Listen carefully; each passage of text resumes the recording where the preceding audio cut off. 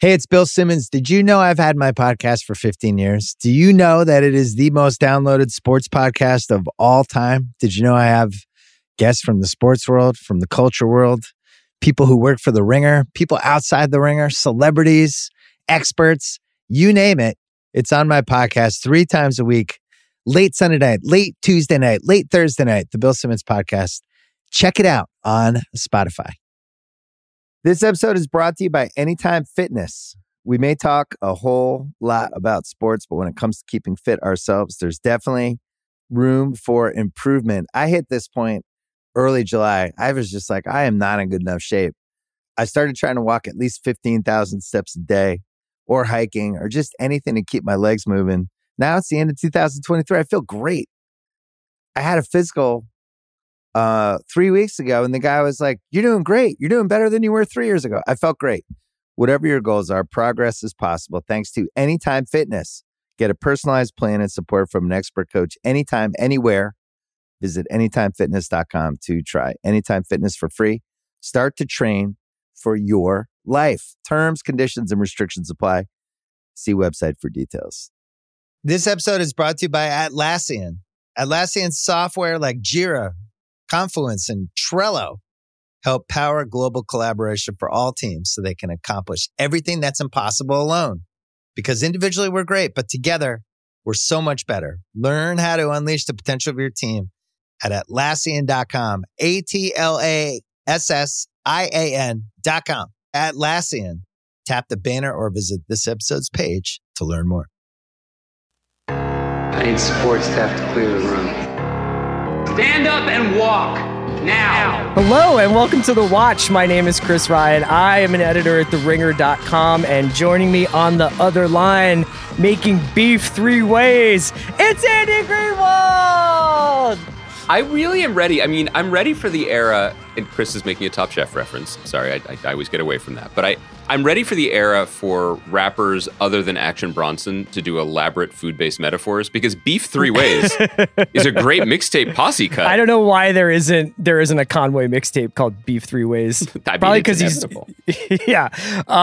Andy, special show today. So obviously, as we've alluded to, we'll talk a little bit about the first episode of Top Chef season 19 set in Houston. I also have an interview in the second half of this show with none other than Nikolaj Coster-Waldau, who people probably know as Jaime Lannister from Game of Thrones, which was a major subject of this podcast for nigh on 6 years or 7 years or whatever it was. I'll just say that Nikolaj has a movie on Netflix this week that's very cool called Against the Ice. That's why I was talking to him. It's a two-hander with him and Joe Cole, who people may know from Peaky Blinders and Gangs of London. And it's basically it's a true story set in the early 20th century about Danish explorers who were trying to prove that Greenland was in fact one landmass. And don't let that scare you, because it's basically a frozen tundra adventure. And Nikolaj's amazing. And the reason why I wanted to talk to him was I just think that it's been really cool watching him sort of plot his career since Game of Thrones, because he's chosen to do a bunch of really interesting small genre pictures like Shot Caller and Small Crimes and A Taste of Hunger and now Against the Ice. And he co-wrote Against the Ice. And I just thought he was just an interesting cat. I just really wanted to talk to him. And let me tell you, he was also a beautiful man. So it's just like he's still got that going for him. So stay tuned for the second half of the episode, my chat with Nikolaj. Was he like, oh my God, Talk the Thrones? I love you guys. He didn't mention that. I wanted to ask him a lot of, one thing that I didn't do. I didn't do 2 things. One, I wanted to ask him about his Leeds United fandom. Didn't do that. I mentioned at the beginning before we started the interview, and he was just like, yeah. The second thing is that he has sounds great, by the way. He has a sick welcome to my home tour on Architectural Digest's YouTube channel. Oh, that's good stuff. And he's just wearing striped linen pants and no shoes, and he's just like, welcome to my LA home. These are these plates that I got in Lima. It's just awesome. But when you see, if you ever want to ask, I feel like that would be weird to ask somebody oh, I saw the kind of plates you have in your kitchen. Because even though they open up their doors to Architectural Digest, I still feel like there's a barrier where you're like, don't fucking talk about my plates, man. I'm Jaime Lannister. Cut your hand off. This is fascinating to me because honestly, I think there is nothing more interesting and revealing than a splashy photo set of someone's home and in most intimate places. I also think Completely there's nothing agree. more psychotic than allowing anyone to do that. And I feel fascinated and mortified at the same time. Like, I agree. I would love to see people's homes, and then I would never mention it to them because I can't believe they did that. Like, I would barely let you in my home, and you're my best friend. Like, it's just bizarre. Much less root around and look at your ceramics and your textiles. Well, first of all, that's because they're extremely valuable. I went big on ceramic and textiles. You know, like when other people were investing in Gazprom, not me. I believe in ceramic. I just wish I had the opportunity to do something like that when I was in my early 20s. And I was welcome to my 1-bedroom or studio apartment, Architectural Digest. In the fridge, you'll find one half-eaten box of raspberry Danish from Entenmann's, and on the wall of a painting I found on trash day. Oh my God, no, like here's my Brooklyn apartment circa 2002. Ladies and gentlemen, if you may notice, this is the New York Times in a blue plastic bag on the floor. That's Mondays. Here's Tuesdays in a plastic bag on the floor. Don't touch the one over there. That's last Wednesdays in a plastic bag on the floor. You make it sound like you're Kevin Spacey in Seven. Like, I mean, wasn't I? Like it was a different time. Chris, what would you, if you were forced to, right? Like you open your door to your home in Los Angeles and there's a camera crew. And they're like, we're coming in one way or another. Like, what am is I on your Cops? Right. While your wife is flushing your ceramics and textiles, that was all we had. What would you show them? Like, what would Phoebe, you be those like? plates were all we had. How could you do that, Phoebe? What is there something that is like, oh, this is an item I'm proud of? Like, you know what I mean? Like, I don't have a... Yeah, I do. I do. Okay, I do. We have a couple of artisan crafts that I personally think are lovely. Some stained glass. My wife's super into stained glass, so we have like a couple of stained glass ornaments. Really? And, it's weird. She has a very cool couple of framed covers of various editions of The Master and Margarita, which I understand might be a little out of fashion right now, but the Bulgakov novel. But for instance, like I think we have some cool stuff. I'd be like, check this out. We got that at Foyles in London. You know, I think I'd be able to put on a little bit of show. And then I'd be like, here are the blackout curtains because the sun is always out here, Should we pivot to our subject matter? You want to talk about Russian literature? Chris, I always want to talk about Russian literature. Are you crazy? Like I would, but does our audience? Okay, so I actually have a segue for this. So before we get into Top Chef, I did want to talk to you about a trailer that came out this week for a show called Slow Horses on Apple TV. This is one of me and Andy's most anticipated shows of the year. It stars Gary Oldman, who heads up a department of MI5 called Slough House. It's basically like where they send loser spies to while out the rest of their days. It's a great conceit for a spy show. It's also the subject of, it's adapted from a series of novels by a really great writer named Mick Herron, who's written a series of books. The show is called Slow Horses, which is a kind of twist on the Slough House name. It's what they call the spies who were there. And he's written, I think, 8 books in this series. The show itself comes from, I believe it's created by or run by Will Smith, who's done work on Veep and a bunch of other great stuff. And it looks like it has a really cool combination of comedy, espionage, action, drama. It looks dope. Great cast. Kristen Scott Thomas is in it. But there's an interesting thing that I want to see how people react to it. Because, first of all, Andy, do you want to just say what you thought of the trailer? I just want to say that I think that we should have a category, and I know that historically we don't do well with having like segments or categories in this podcast, but I feel like there's a certain type of project that is just going to be like the Colonel James category.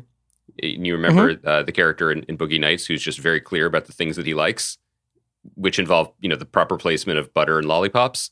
And this is how I feel about this show. This is a Colonel James show. We are going to watch this show.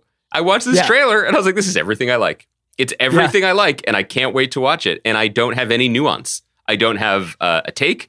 I don't have like a particular point of view that how it's going to do in the marketplace. I'm just thrilled that it exists, and Oldman looks like he's having a blast. So I do have one thing I want to bounce off you about this. Yeah. The novel came out in 2010. And to give people a sense of, how different the world was, both in terms of, geopolitics, but the way the world of espionage was depicted in media. That's also right before, I think Homeland came out in 2011, started in 2011. It did. Yeah, first year Greenwald. So that's it's a useful way of thinking about what was at the forefront of people's minds in terms of those kinds of stories back then. And I would say, at least in my experience from reading Slow Horses, the novel, it covers similar ground, a lot of stuff about terrorism, a lot of stuff about domestic responses to terrorism is in the novel. And I think it's going to be in the show. And I kind of like saw my life flash before my eyes, thinking about like how much the world's sort of changed since 2011. And in some ways hasn't, but in a lot of ways, like the kinds of stories how you would tell stories differently, the amount of technological innovations that have taken place, the nuances of what we understand about the world stage, and maybe some nuances about how we don't understand the world stage. And even in the last couple of years, like maybe even the way the chessboard has changed in terms of like who we regard as the West's emissaries, which for the sake of storytelling purposes tends to be, when we're talking about these kinds of spy shows, there tends to be an antagonist on the other end of the board. And it's just changed so much since this novel was written. I don't know if the show is set in 2010, if they were going to do all the novels as seasons of this show. I suppose they could go through the years. The most recent Slow Horses book, I think, came out last year or this year. It's in hardcover, so it's recent. I don't know. I thought it was like an interesting element of adapting the recent fiction. I think it's potentially fascinating to see what decision they make. I would come down though on the side of, for me, it doesn't matter. And I think it can get delicate and it can get a little precious when you are trying to, hit your moment in terms of telling a story that is ripped from the headlines. Shout out to Law and Order. Like, I think you're going to trip yourselves up. The thing that was so appealing to me about this trailer, and I have not read the book, was just it just seemed to swagger off the screen with an understanding of what it is in terms of tone, in terms of world, who these characters are, what their station is, both in relationship to the larger spy apparatus and also to each other. I was thrilled by that. And I don't look to this stuff for journalism. And one interesting thing for us in terms of our spy fandom was, I hope many people listening went along with us on the journey to the French show Le Bureau, which is like the greatest spy show on TV and one of the greatest pieces of spy fiction of this century. Even that, and we watched it late, like we got into it around the time we were potting about it. So last year, a year and a half ago, the show began in 2015. The show was itself late and was always playing catch up in a way that was kind of interesting to world events, to the point where by the time the series was wrapping up, Russia was becoming a much bigger player.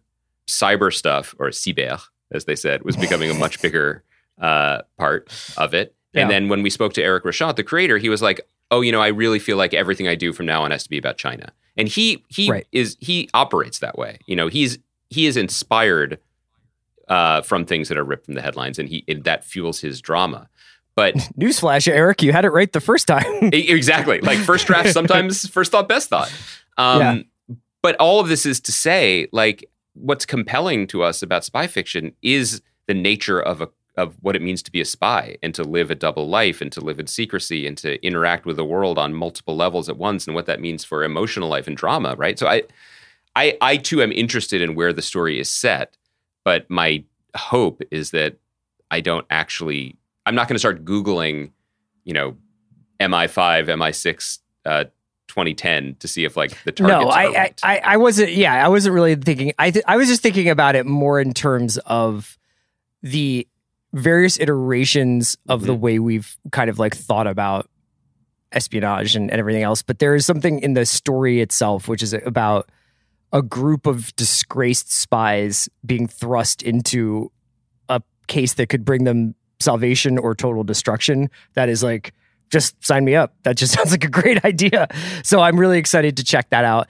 We can get into Top Chef. I was just going to ask you one question. Yeah. So right before we started recording, there was a story on Deadline about Phoebe Waller-Bridge getting to basically ramping up production on her new show, or her first like a show I think that will be truly hers in a sense that Run wasn't, or whatever. Like, you know, that is like or her Killing Eve. True follow up.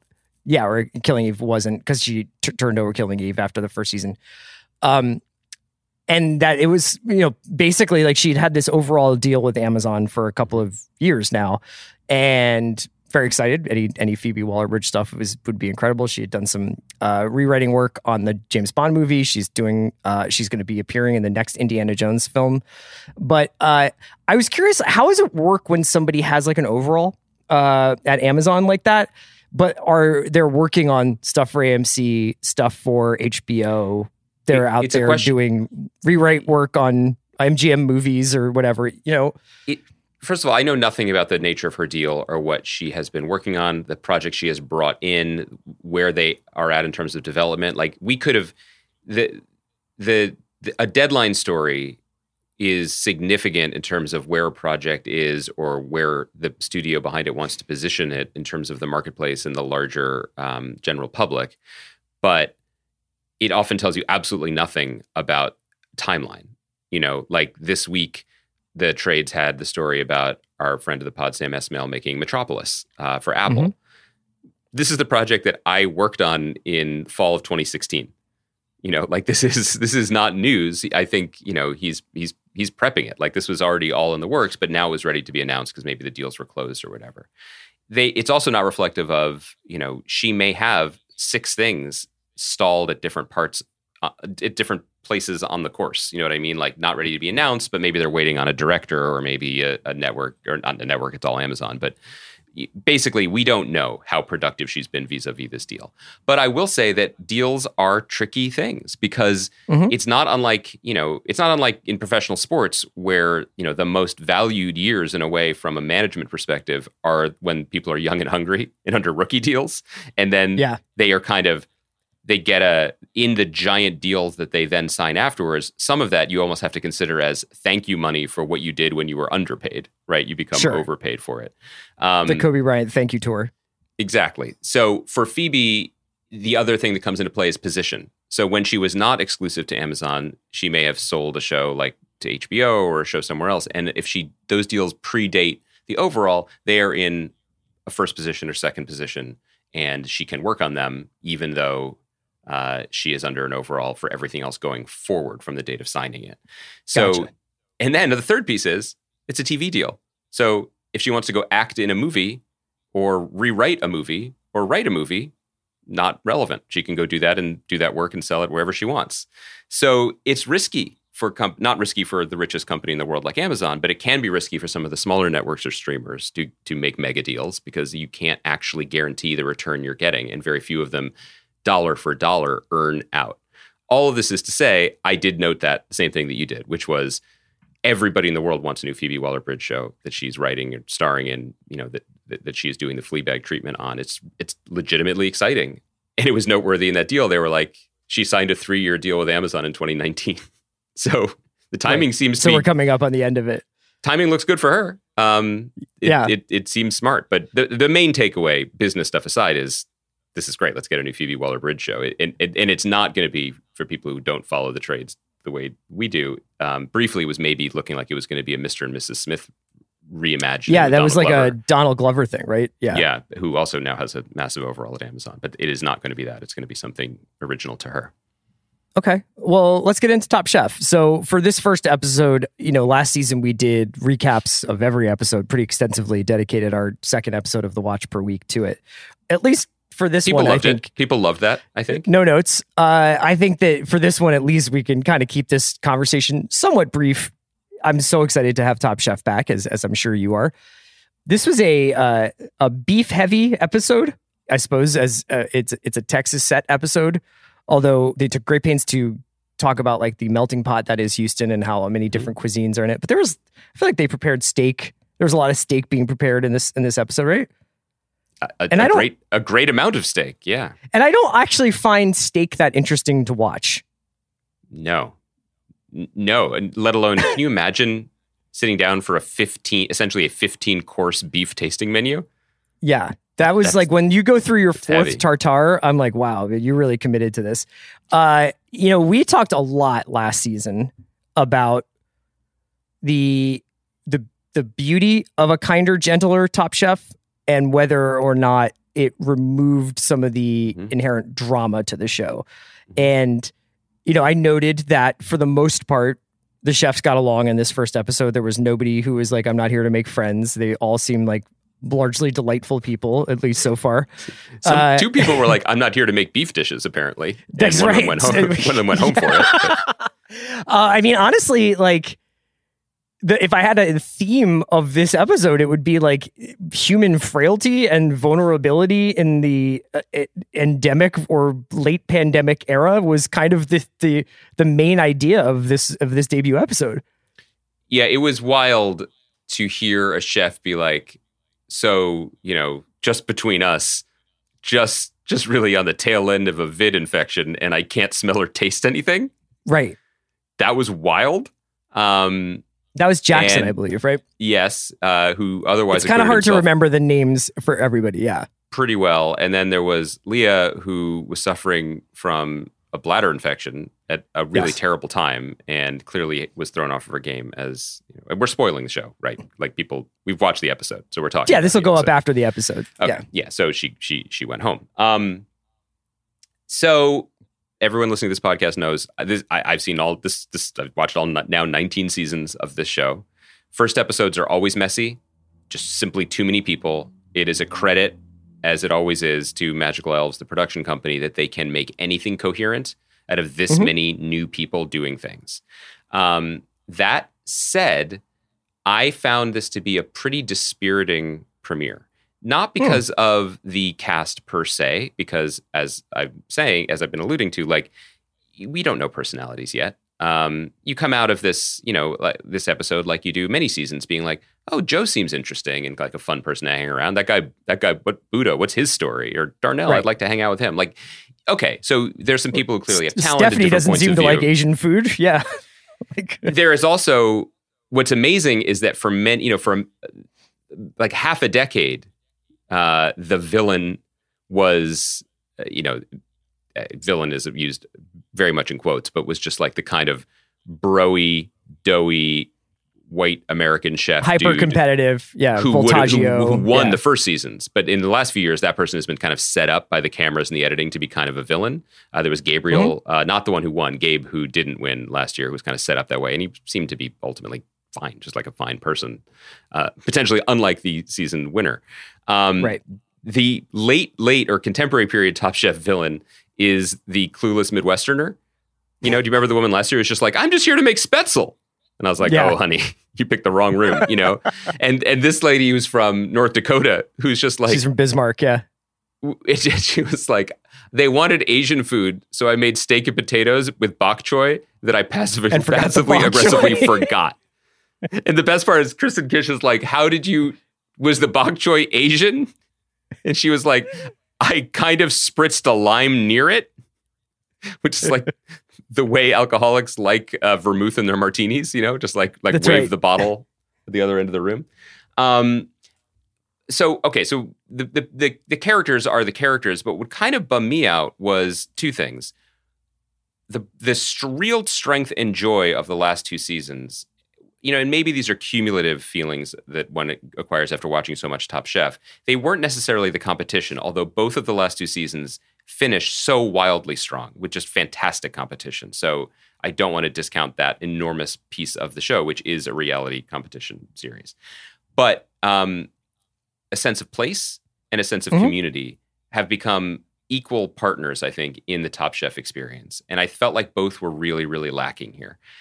The sense of place surprised me because not only was this the first post-quarantine season of Top Chef, they filmed it in Texas, which from my understanding never had a pre or during quarantine period of COVID. Right. And so I was really surprised that for the first episode, and maybe I'd love to hear about this, maybe they were actually still under kind of bubble protocols and running and they had to be under COVID protocols just as a Hollywood production. They were wearing their masks in Whole Foods and everything like that. And no one else was. Everyone else was like Ron DeSantis being like, please stop this theater. And they're like, literally, sir, This is a theatrical production for television. This guy has COVID. This guy has active COVID right now. He cannot smell you coming near. The lip service paid to Houston was prevalent. But you and I, the official mascot of this show is not Christine Baranski. It's the Houston episode of Parts Unknown. I mean, we both are obsessed with Houston's culinary scene and would love to spend time visiting it. I was really shocked that the first episode wasn't a here's why we're here primer. Like, we are absolutely going to a place where within steps of each other, you can get the best banh mi of your life and brisket and taco. You know what I mean? Like, let's show us why we're here and really like get into it. And in fact, it went the opposite direction. It felt bubbly in that the first challenge was another kind of like overly busy, you can't talk to each other, so we can't actually communicate, bit of gamesmanship, and then a whole lot of steak. And then the sense of community part for me that was disappointing was, I loved the judge panel. I loved having our pals back. I loved what that did for the consistency week to week and the people's ability to watch chefs grow. Clearly, they remember that. I mean, these people are really smart who make this show. They adapt and they pay attention to what works and what doesn't. And so, as we learned, someone from the past is going to be back every week. And this week, it was one of our favorites, Dawn, although you and I both cringe whenever she says Houston is her city because we know she's from Philly. We know. Right. We claim her. We want her as one of ours. So that's going to be a part of it. But then when you got to the I feel like Houston and Philadelphia now have a much more like equitable talent exchange right now, On the court? You mean? Sure. Yeah. Yeah. I was stunned by the level of chefs and cooks that were at the table for judgment. Like Chris Shepard was just like lurking in the corner like the Incredible Hulk. And like he's one of the most prominent and powerful restaurateurs in Houston. And he got like 3 lines to be like, that was good. Yeah. I just thought that was there's not enough real estate for all of this, but it felt like a episode of Top Chef from any year in the last decade when I have been so enjoying the show's evolution and reaction to events of the world, both social and cultural, but then also viral in the way that it pivoted and made a great season last year somehow. So I was left feeling as cold as the tartare. Speaking of tartare, a couple of people did distinguish themselves, I thought, in this episode. Yeah. So I thought it was noteworthy that when everybody does the introductions and they're like, has anybody here been nominated for a James Beard Award and worked in a Michelin star restaurant? And then there's like the one guy who worked at Noma, right? Yeah. Now, all these people have like incredible CVs, so I'm not trying to but I do think that watching the face of Top Chef change over the last 10 years has been really cool. Or I haven't been watching it for 10 years, but watching the last, however many seasons I've watched in the last couple of years. And there's an obvious shift in the demographic of chef and also the kind of food that they're cooking. Mm-hmm. So that was notable. I thought that just you've got one or two fine dining, or not even one or two fine dining people, but just the guy being like, I'm from Noma, and it's like, you're the odd one out here, I thought it was interesting. And this isn't, the edit didn't do this. This is what happened in the episode. The most distinguished, I guess, on paper chef who spent time at Noma totally fucks up the quickfire and doesn't get food on the plate. And then and this is just, back of the and ironically had Dawn lecturing him on time management. An incredible moment. That was an incredible flex by Dawn. It's like James Hardy telling Tyrese Maxey to get sleep, sleep is the most important thing to do when you're off the court. The winner, who was again the winner, this wasn't like they don't Robert things right? up, but Robert wins. And I think just back of the notepad scratching is Robert seemed like the least credentialed chef. His whole thing was that I'm been in a restaurant since 2019. He was a private chef, and moved very slowly in the kitchen, and somehow won for beef that I kind of wish they would explain these things a little bit more. Like the last time we saw his beef, he was kind of poking at it with some sort of wire sieve, being like, "This is too tough to be served," and then everyone was like, "This beef was perfect." Right. How does that happen? Anybody? So it's hard to say this person's food jumped out at me, but I did think Ashley was really interesting. So Ashley is a chef from Virginia Beach who is trained in French cuisine and Italian cuisine, but cooks Southern Appalachian cuisine. And she was featured like in the photos of her where when she was introducing herself, like she's like working on a farm and is doing a lot of like sourced, like locally sourced dishes. She did a really interesting tartare, I thought, that seemed to really grab the judge's attention. And I just, vibe-wise, really was into Joe. Joe had the best vibes. Yeah. Without question. So yeah, it'll be, it's really hard to say. Like, I don't think Robert is in any way like the leader in the clubhouse just because he won one event. And I feel bad for the lady who went home, who was obviously not feeling well, but it seemed almost to be like, I volunteer as tribute. Like I had a bad day. And there were other people like Monique I've heard about her restaurant in San Francisco. She seemed really focused and her plating was really good, but there definitely wasn't. And I'd like to go back. I kind of wonder if you watch past seasons and first episodes, it has happened, but I don't think it's happened often that like someone just comes out on the gate on fire and is just so clearly outclassing everyone else. But I guess I kind of wished someone had, because I kind of wanted someone to separate from the pack and be like, oh, we're throwing down a gauntlet that we're going to be able to do this You season. can kind of start to just see heavyweights come out. Like Shota, I thought like was pretty hot out of the gate and didn't quite lead wire to wire and obviously didn't, win. But like I thought you can sometimes see people kind of distinguish themselves early on. The other thing that was kind of lacking, other than I think you're right to shout out Ashley, was at least in the early going, or at least in the people who got showcased, the thing about Shota that was so remarkable was Shota just was literally cooking in a different language than everybody else. The techniques that he learned in Japanese kitchens just set him apart. And they didn't necessarily make him better than everyone else, although he's so exceptional, they kind of did. He was just clearly making food from a very different approach than other people's, which, there was a very diverse cast last year, but it did, by and large, come from a Western cooking, slicing, and plating perspective. And that was cool to have that other energy in the kitchen. And I would imagine there are people that I'm forgetting or overlooking or didn't get screen time that will bring that this season. But that was something that I was really appreciating about the show in the past. I don't know. I think it's a different energy. You want them to get outside. You want them to go around Houston. You want them to get some fun. I do. And then get in the cut.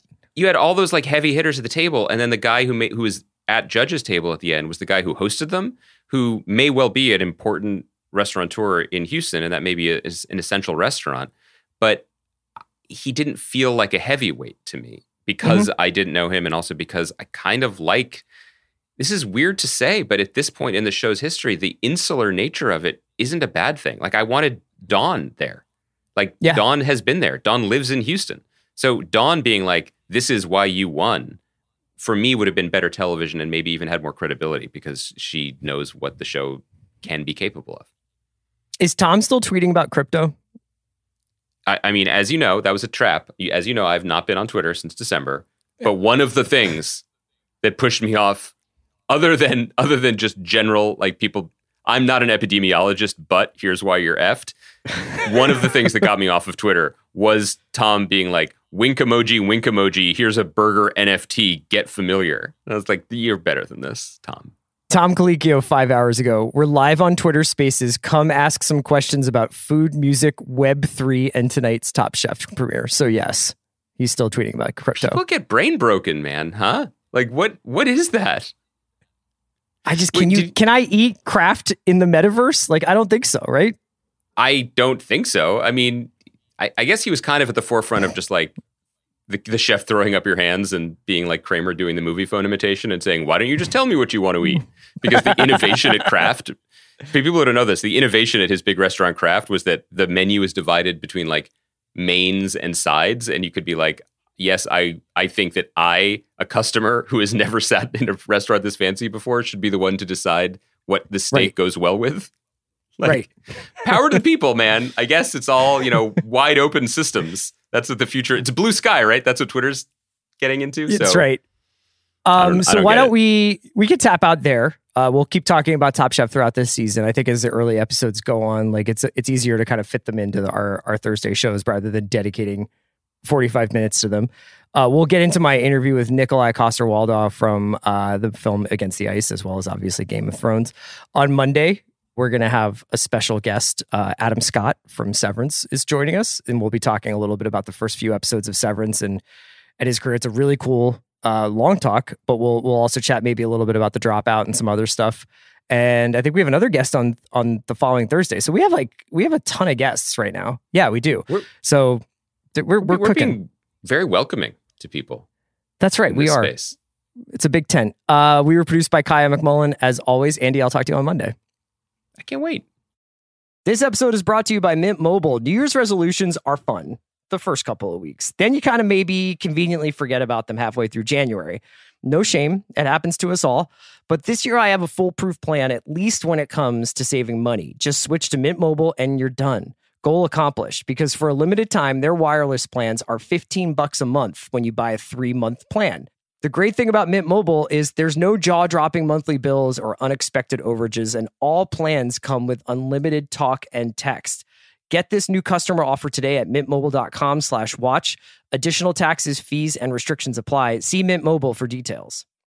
This episode is brought to you by State Farm. You might say all kinds of stuff when things go wrong, but these are the words you really need to remember. Like a good neighbor, State Farm is there. They've got options to fit your unique insurance needs, meaning you can talk to your agent to choose the coverage you need. Have coverage options to protect the things you value most. File a claim right on the State Farm mobile app, and even reach a real person when you need to talk to someone. Like a good neighbor, State Farm is there. Love the way you look this wedding season at Men's Warehouse. With the range of sizes from extra small to big and tall. Explore top styles at prices for any budget, including designer suit and tux rentals starting at just $159. With over 600 locations, in-store consultations, and easy online booking, there's a reason why couples choose Men's Warehouse to find their perfect fit. Men's Warehouse. Love the way you look. Red Baron's new fully loaded hand-tossed style pizza is so full of topping. Hold on there, partner. That there pizza is big enough for the both of us. With a half pound of toppings and a soft, chewy crust. It sure is. Problem is, though, this town ain't. Introducing the Red Baron fully loaded hand-tossed style pizza. Share something awesome.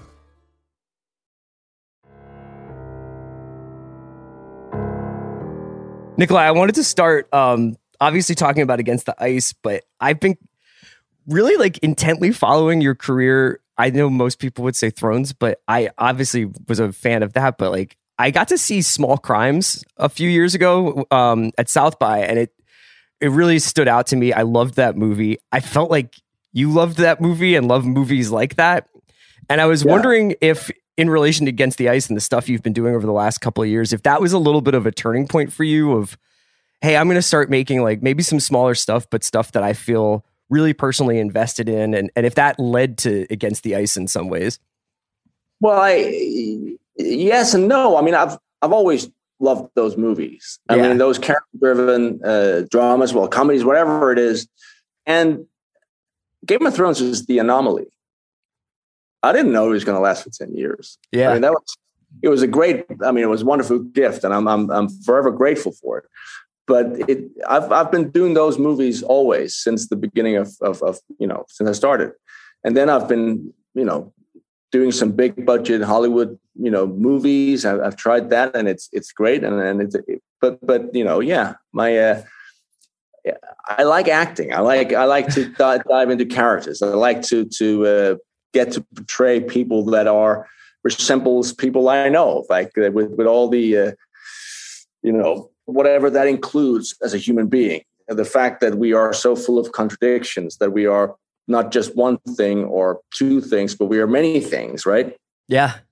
I think that can be things that are sometimes lost in the big budget action movies, for example. It's there's just not room for that kind of character, to explore characters like that, which I get. And then, you shouldn't, because then you would get boring. It would get boring because you want to get to the next car chase. But yeah, so you're right in your observation, but I for me, it's never stopped. I guess this goes back all the way to Wild Side, right? Because you co-wrote that, right? And I got to see a little bit of bits and pieces of that. I couldn't find it just to rent and watch, but That looked like a really cool movie. It looked like you and Mads looked like it was a very. I was young, and it was me and my friend Mads Mikkelsen, Danish actor as well. There are similarities in some. I mean, to Against the Ice, and I never thought of it until after. But my character in Wild Side is called Oscar Mikkelsen. Yeah, and we shot it in Iceland, and it's very much a story about friendship. Against the Ice, we shot in Iceland and in Greenland. My character name is Mikkelsen, and it's very much a story about companionship and friendship. So there's a theme there that I apparently like to explore.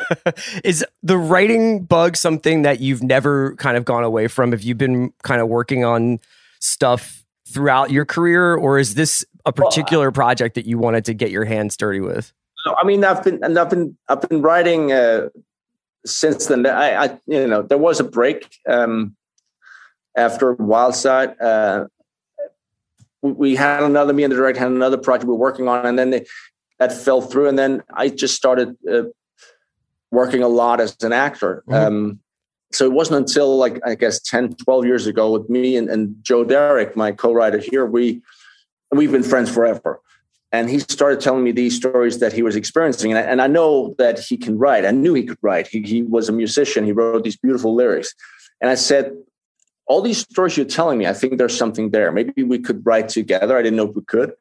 And then we just started, and we've been developing these various stories, a couple of plays and movies. And now, I mean, this is the first one that has been made, but we have a lot of stories on the shelves. So to answer your question, I have been writing quite a bit, and I love it. I love it. It kind of it's a different way of telling stories, and I obviously I am drawn to.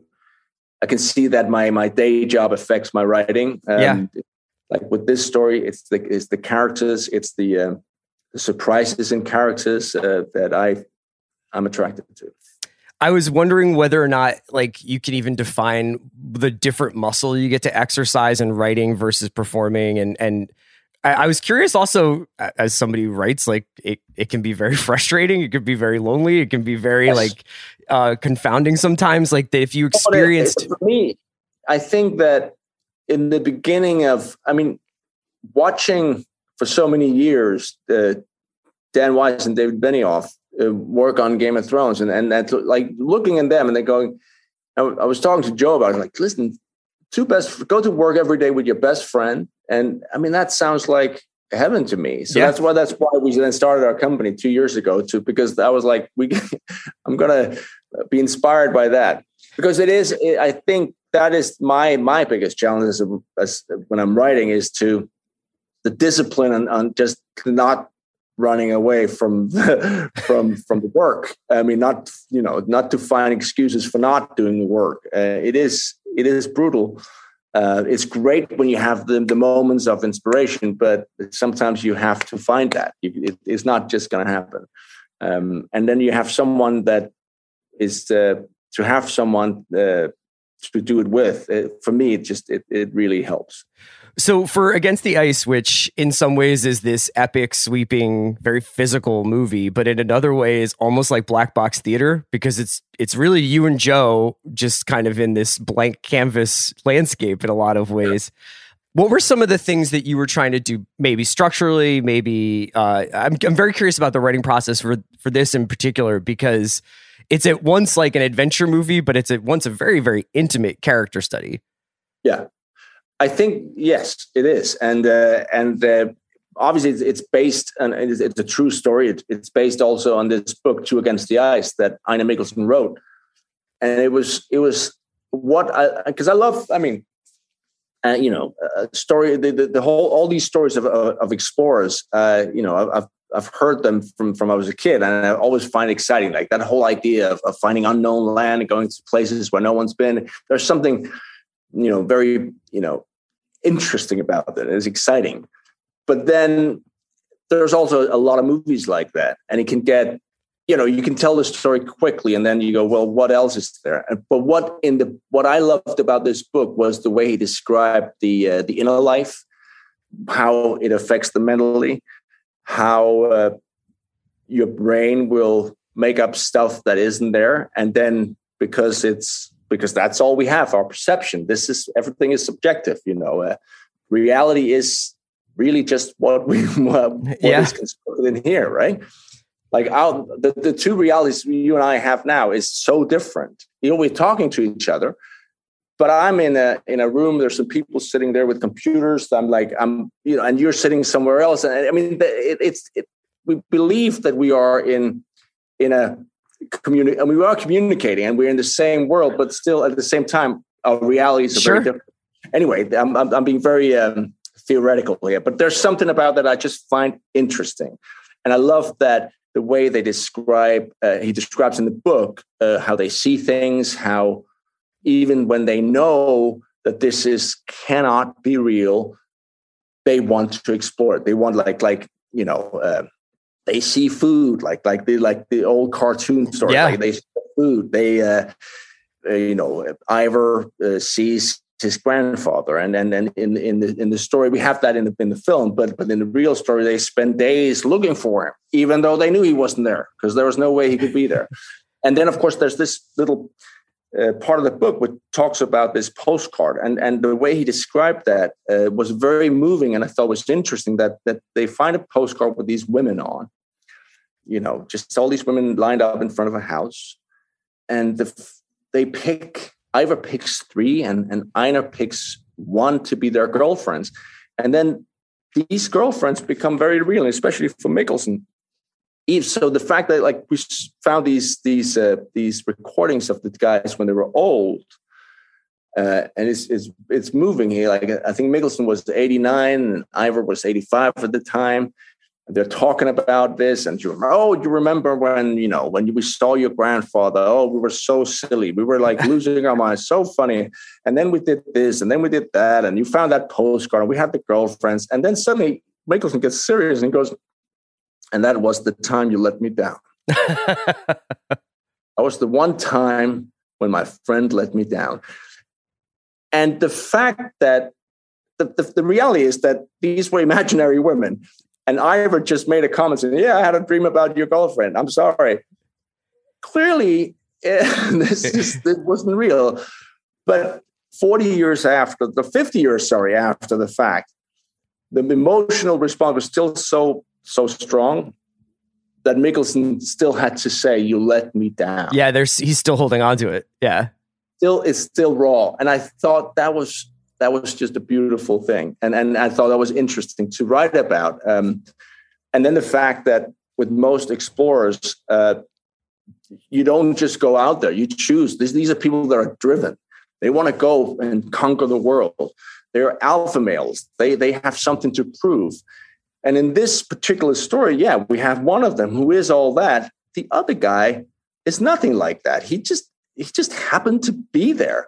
And then he has so much admiration for the other guy that when the captain Mikkelsen asks for a volunteer, he just goes, "Oh, all right, yeah, no, I'm a mechanic, and there's nothing. It's kind of boring being here stuck in the ice, so I'll do that," because he has complete trust and faith in this guy's abilities.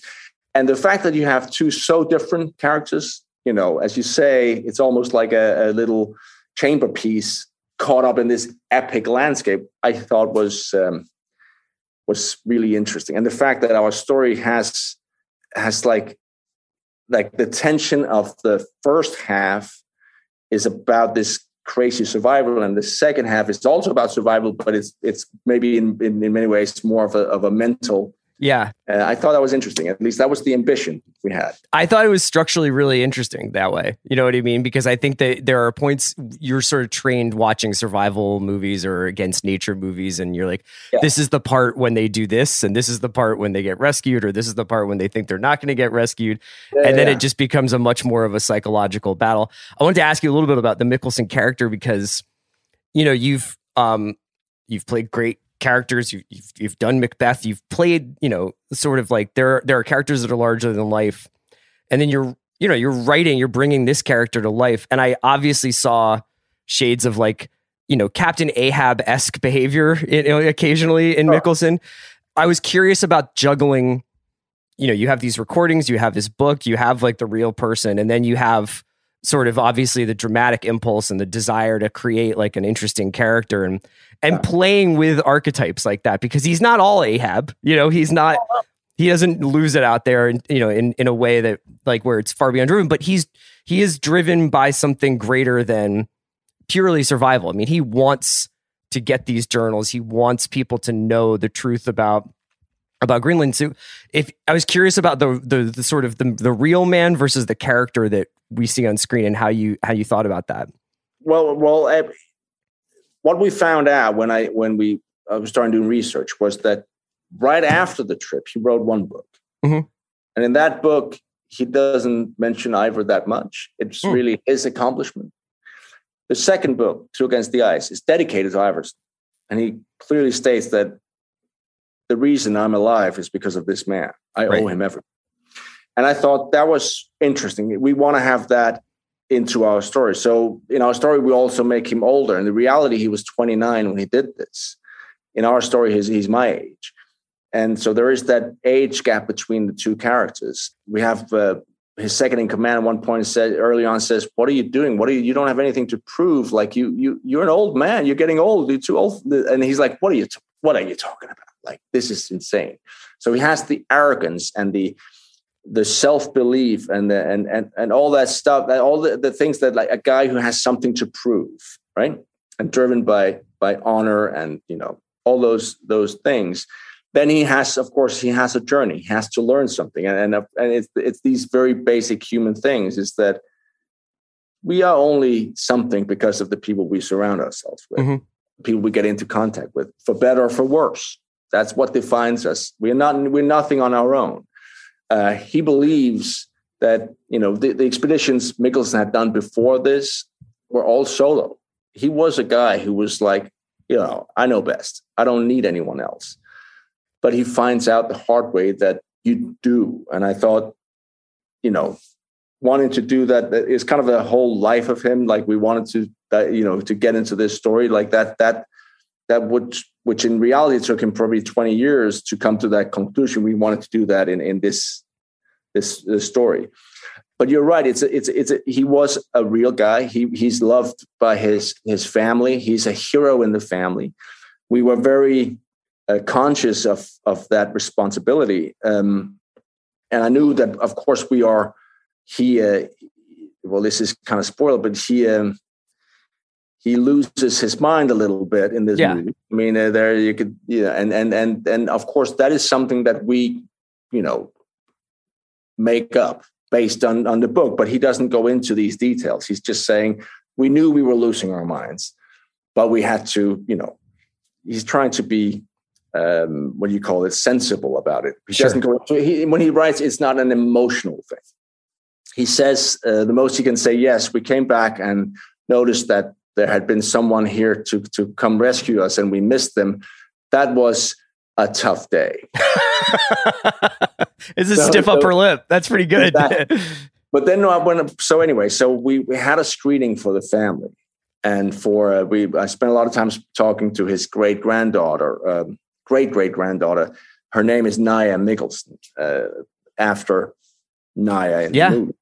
And I mean, they were so happy. They were so proud of the movie. They were so, I mean, I was so relieved. They felt that we honored their relative in a good way. And they felt that all the stuff that we did, even when we showed him in a not the best of lights, they got it. They understood it. And then they respect. So that was a relief. But we also did think a lot about it. Wanted it to be truthful. Didn't want to make it. I mean, you could have made this. You could have done a lot with this story. You could have, gone complete horror, terror, thriller. The cannibalism. You could have gone that way. But we just felt there was so much humanity in it that for us was more interesting. Like that, the emotional impact of this thing between these two men, the pain of longing, the pain of loss, that idea that we all know that if we're away from home, if we have families, you can miss someone. To then know that maybe everyone back home believes I no longer exist. Right. How does that affect you? that all these things we wanted to explore. And I think that and I'm really happy with the way it turned out. And I don't want to keep you too long, but one of the things that's sort of been a hallmark of the last 10, 12 years or so of your work, and, I was thinking about Shot Caller and, some of the more recent films you've done is like you really seem to gravitate towards characters placed in moments of extremity. Even Taste of Hunger, I think that being a chef in and of itself is kind of like a very extreme profession. How hard is it, or maybe now that you're older, it's easier, but how hard is it to shake these roles after you're done? Yeah.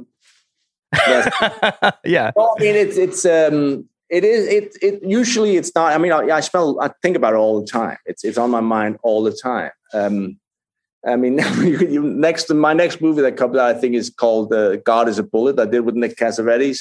When we talk about that, I have some stories to tell. But usually, it's not hard at all. No, it's not hard at all. It's I think I have my sanity. I can still see. It's a job. And there's a lot of things that go into it, but it is a job that I'm able to let go of, I think. Do you think that having more responsibilities in different parts of Against the Ice allowed you to kind of compartmentalize that way? Because you're also. Yes. I mean, I think that I've always had that interest, even when I'm not producing as here or writing. That I've always had that interest in the actual construction of the story, that I'm part of it, and we're telling a story together. We all have our parts to play. I've never ever felt that I was like an isolated part of it, that I didn't care about the rest. So I think that's also why I'm doing it now, why I'm writing and I'm producing, because I've always had that interest. So no, I mean, I don't know. I mean, I it's a difficult thing to. I mean, I think if you ask my wife, she'll tell you that no, he stays in character all the time. I don't know. Nikolaj, thanks so much for joining me. Thank you so much, man. Take care. Take care, you too.